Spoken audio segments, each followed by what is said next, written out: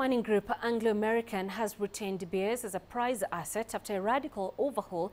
The firm is banking on prospects that are surging Chinese and Indian demand for diamonds will outstrip dwindling supply even after 2015 crunch. The group, in which Anglo American has an 85% stake, has seen its market share fall from over 80% in the 1980s to about a third now, losing its control of supply and unleashing price volatility. Synthetic diamonds and uncertain demand from customers in the millennial generation are increasing pressure on the business. Anglo has cut the value of De Beers assets in its books each year since 2012 after it had paid $5.1 billion for a 40% stake.